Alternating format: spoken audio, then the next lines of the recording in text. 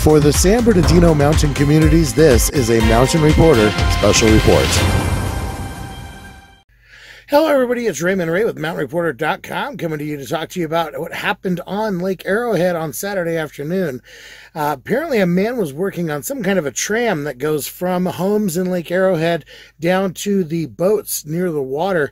While he was working on that system, apparently the cables came off and wrapped around his legs with the power still on, catching him in those cables and tightening around his legs. The San Bernardino County Fire Department had Boat 92 out on the water, who was able to respond extremely quickly and got to the scene to help the man. We got a full statement about what happened from San Bernardino County Fire Chief Anthony Raposa. Here is that statement.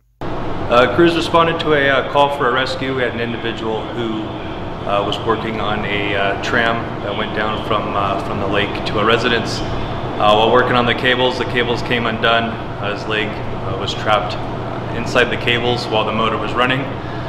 He was able to phone 911, start the response. Crews arrived and were able to shut off the power and remove the subject from inside of the cables. Fortunately, we had Boat 92 out on the lake. We were able to dispatch them.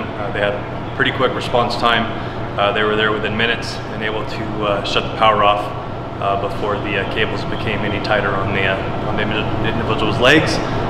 Injuries are non-life-threatening. He was transported to Arrowhead Regional via medical airship, and crews were on scene approximately 1 hour. Well, we're super grateful that the fireboat was super close and that we actually have that boat on our waters here in Lake Arrowhead to protect our community and respond to emergency incidents just like this. I'm Raymond Ray with Mountain Reporter, and we will continue to bring you stories like this that are sponsored by advertisers.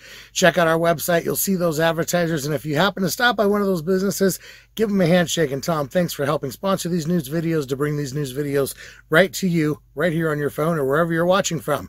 Until then, follow us on Facebook. You guys have a great day. Be kind to each other on the highway. We'll talk to you later.